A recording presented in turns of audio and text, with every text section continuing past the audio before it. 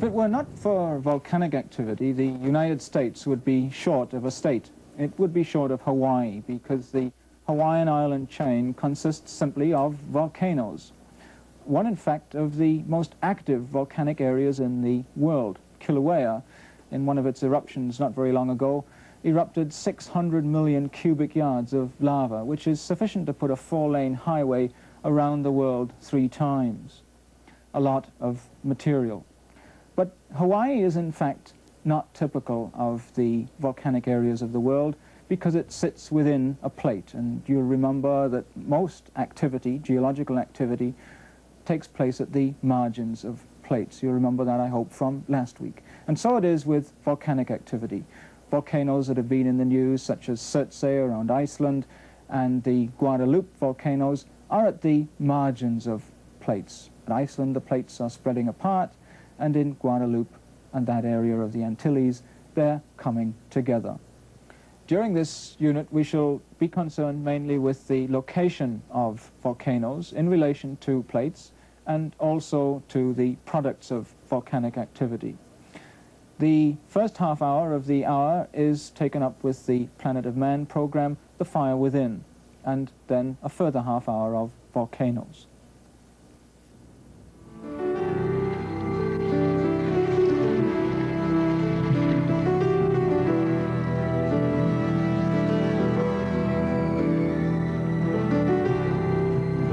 Volcanoes are certainly one of the most interesting of natural phenomena, and they occur, of course, not at random, but only at certain places. And they seem to occur, those places seem to be where plates are moving, where the tectonic plates are moving relative to one another. They occur along island arcs, like Japan and the West Indies and the Aleutian Islands, quite large numbers of them. And they also occur where plates are moving apart along the mid-ocean ridges, in places like the Azores and Iceland, where we know that the ground is actually moving apart, tearing apart. Volcanoes have their advantages as well as their disadvantages. For example, in Java, where there are many active volcanoes, from time to time eruptions kill large numbers of people there. They also, the ash falls, cover the land with fresh ash, which may be devastating at the time it occurs, but which later forms very good soil. Java is able to support a very dense population, one of the densest in the world.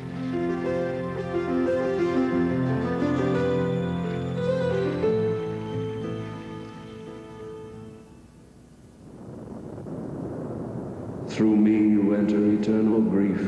Through me you enter among the lost. Justice moved my high maker.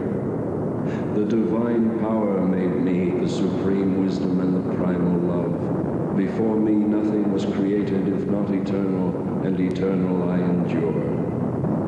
Abandon every hope, you who enter.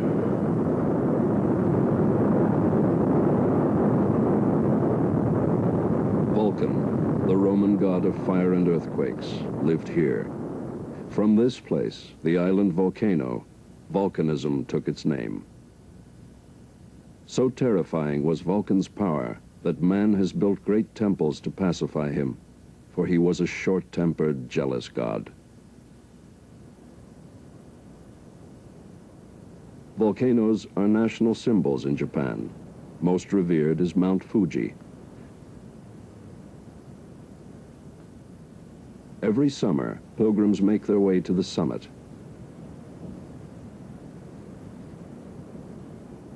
And once a year, there's a fire festival to soothe the restless god.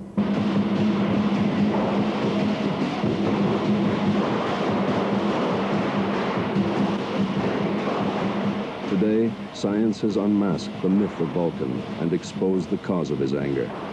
Yet can molten rock be stayed by appeasement of the spirits? Volcanic activity is as old as the planet itself. Distributed in sinuous belts, active volcanoes occur both on land and sea floor. Between these zones of activity, the Earth's surface is generally inactive. These areas are rigid slabs or plates of cool, brittle rock, approximately 60 miles thick.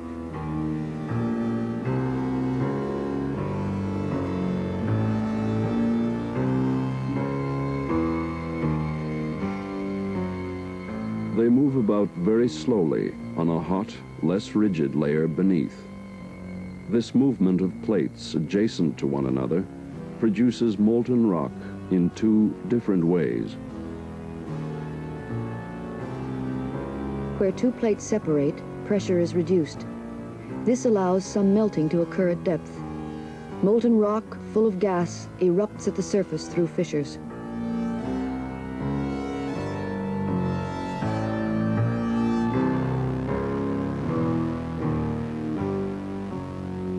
Where two plates converge, one slides beneath the other. The friction generates intense heat. Molten rock erupts at the surface through vents or pipes.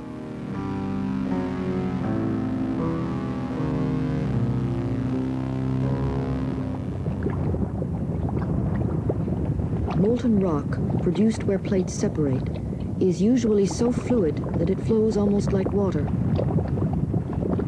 When it cools, it solidifies to a rock type called basalt. Rock produced where plates come together is often thick and viscous when molten. It cools to a rock type of granitic composition.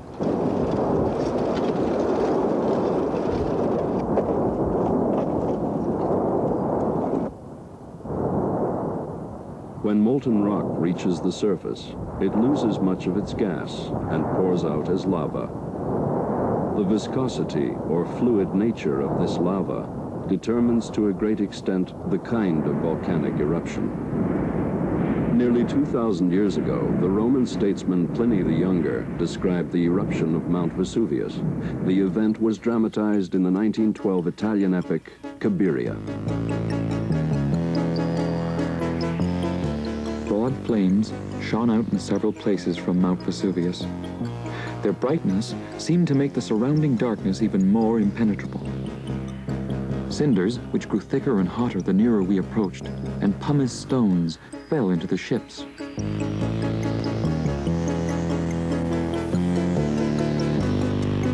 Then, suddenly we were in shallow water, and the shore was blocked by the debris from the mountain.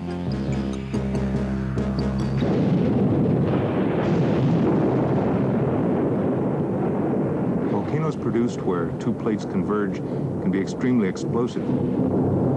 Because of the viscosity of the lava, gas cannot bubble out and escape without violence. Explosions disperse the solidifying lava. Blocks and cinders fall close to the volcanic vent, building up the characteristic steep-sided cone.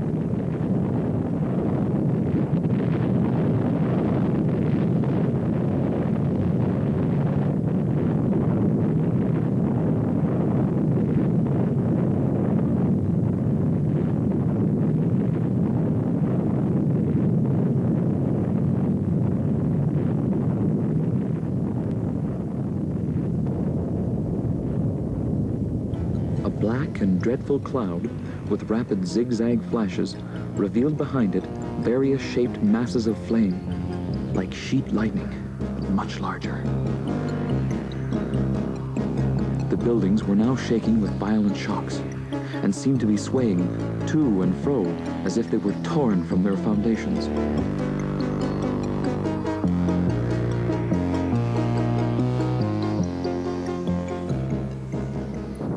Heated gases, charged with red-hot dust or ash, light the night sky.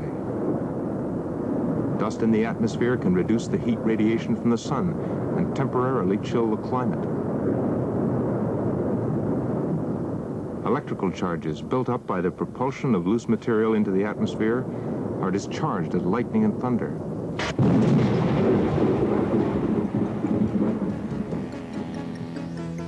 See a dense pall of smoke behind us getting bigger and bigger, following us like a river. We could hear women screaming, children crying, and men shouting.